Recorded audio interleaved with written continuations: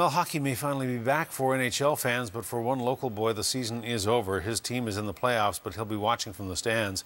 Diagnosed with cancer, he and his mother are fighting the good fight, and his hockey family is rallying behind them too. And you can help. CTV's Stephanie Sherlock reports. 11-year-old Brett Cunard loves playing hockey.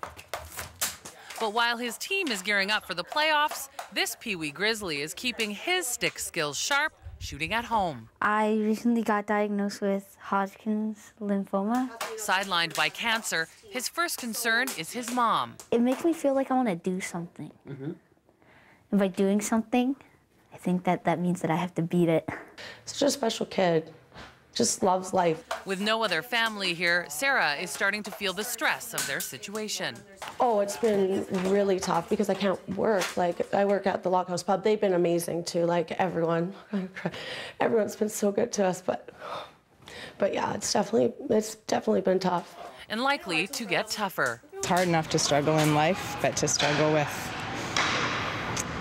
your only child and single mom. Brett's her world. Brett's hockey family is behind him 100%. We're talking about different players in the NHL that have had this disease, and we're trying to, as I say, be as optimistic as we can. And stepping up, organizing a bottle drive on the weekend to help Sarah with expenses while Brett gets well.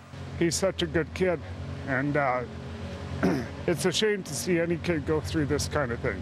And their efforts are not lost on Sarah. I'm just wowed. I don't even know what to say. Like, I'm so thankful. And don't go counting Brett out just yet either. Consider him on the injured reserve list. I'll be coming out strong next year, and yeah. The bottle drive is Sunday from 9 to 3 at Western Speedway. This future hockey star and his mom will be there all day. Stephanie Sherlock, CTV News, Highlands.